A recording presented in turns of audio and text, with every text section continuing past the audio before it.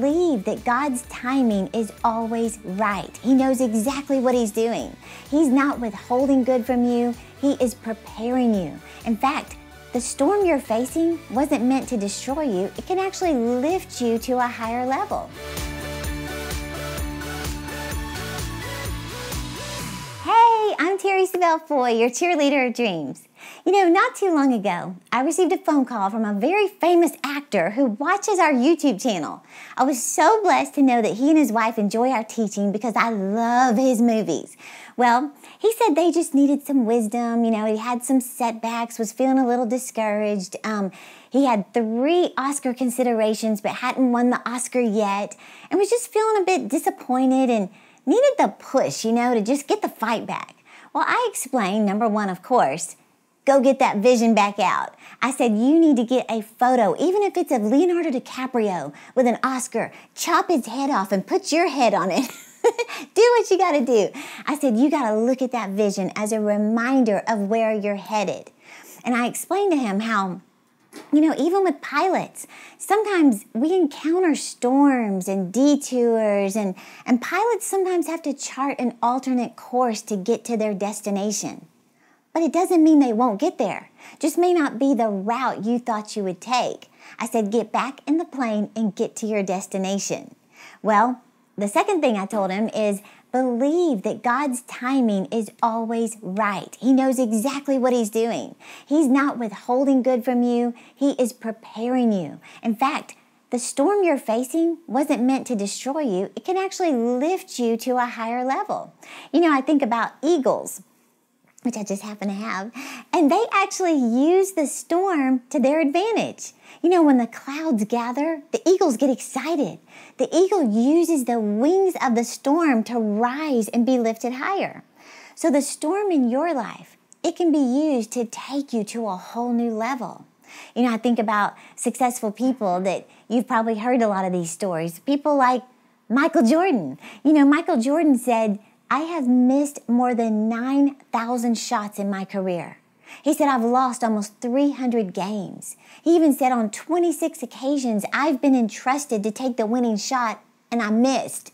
He said, I have failed over and over and over again in my life. Then he said this, and that's why I succeed. In other words, don't give up. You stay focused. Or you think about tennis player Stan Smith. You know, he was rejected from even being like the lowly ball boy for the Davis Cup tennis match because the organizers thought he was too clumsy and uncoordinated. Well, he went on to prove them wrong, showcasing his not-so-clumsy skills by winning Wimbledon, the U.S. Open. I think he won 8 Davis Cups, maybe even more. But he had to stay focused. Even though he lost a lot, he was put down, he stayed focused. Well, what about the legend Babe Ruth, which I just happen to have a bat? Well, you probably know Babe Ruth because of his home run record. I think it was 714 during his career. But along with all the home runs came tons of strikeouts. Last I was told, it was like 1,330 strikeouts. In fact, for decades, he held the record for strikeouts. But when asked about his simplicity and like, how did you do this? This is what he said. Every strike brings me closer to a home run. Well, my question for you is, what's your story? It could be the storm you're facing right now. You couldn't reach your destiny without it. You know, I've said in the past how David would just be a shepherd boy if it weren't for Goliath. Goliath was placed in his path not to defeat him, but to promote him. Well, what you're facing may look like a setback, but it's really a setup to promote you. And when you overcome this obstacle, you step up to another level. I want you to remember this. What you think is a setback is a setup. Think of that. You know, you may have been through major disappointments, and it feels like, you know, you've taken 3 steps back, or maybe 3 steps forward, 2 steps back, but you're still a step ahead. This is not the time to turn back and give up. This is not the time to feel sorry for yourself or compare yourself with other people. You know, I was listening to Joel Osteen the other day, and he was telling a story about the boll weevil, which I asked him to print me a picture of the boll weevil. I thought it looked more like a squirrel or like a chipmunk. I saw that going differently. But this is the boll weevil, apparently. So they're laughing at me. But in the early 1900s, farmers in Alabama were facing this major challenge.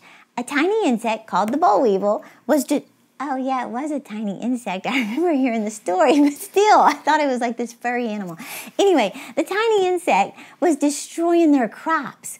They tried everything to stop it. They exterminated, they developed special formulas, nothing was working. All they could do was watch their livelihood be eaten away by this ugly little thing. Well, a farmer had an idea. He thought, well, instead of planting our normal crops, why don't we just try planting peanuts? They looked at him like he was crazy. We can't make a living off of peanuts. Well, they discovered that the boll weevil doesn't like peanuts. So their crops took off like nothing they'd ever seen. They made more off of the peanuts in a few months than they made the whole year off of the cotton crops. Well, when the boll weevils finally left, they never went back to planting cotton again. They stuck with the peanuts. What am I saying? God can turn your boll weevils into peanuts. If you stay focused in the storm, use this storm to lift you higher. And the final point that I also shared with this actor, and this is the game changer. Speak God's word out of your mouth. This is what causes the tide to turn. The Bible says we serve a God who gives life to the dead, and he speaks of non-existent things as if they already exist. Well, you have to speak to your circumstances. Command your metabolism to speed up.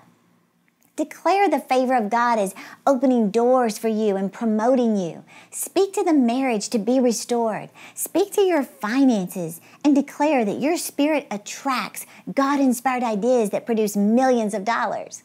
When Jesus was faced with temptation out in the wilderness, the devil tried to get him to give in and to quit on his destiny. And the way Jesus defeated the devil was with 3 words? It is written. And he spoke the word of God. Now, before we close out, I'd love to recognize our YouTube subscriber of the week. This week, it's someone called Blessed Abundantly. I love that name. They're declaring it every time they type it, huh? It says, Terri and team, it is always a blessing to watch each week. You have no idea how much you've changed my life and my future. I love it. It says, I have daily habits. I read books. I journal. I have positive affirmations. I vision book. I speak of my future, and I thank the Lord for the things I dream about as if they already are. Blessed Abundantly is doing exactly what we're teaching today. It says, and that is all since November. Wow. All these things were inspired by watching your show. The Lord saw fit to have you in my path, and I'm truly thankful. Well, Blessed Abundantly, I'm the one who's thankful that God connected us. You're watching, you're changing your life, you're changing your habits. So thank you so much for taking the time to write in. And before we close, if you are ready to take your life to a whole new level, make sure you follow this podcast. I'm not here to talk to you. I'm here to guide you, to help you live your dreams the best way I know how, and that's from experience. So click the button right now and start following us. And you know what? I really want you to get these 7 power scriptures to help you change your perspective. All you have to do is click the link in the description to get your list and start speaking them out immediately. I'm telling you, it's a game changer. So click the link in the description or go to terri.com/powerscriptures to get your free download. And don't forget, follow me on Instagram, Facebook, Twitter, and Pinterest so I can keep you cheered on to live your dreams. And ladies, one more thing. Don't forget to register for icing. It's coming up. It only happens once a year here in Dallas, Texas. Just go to terri.com/icing. Get registered today, and I'll see you there.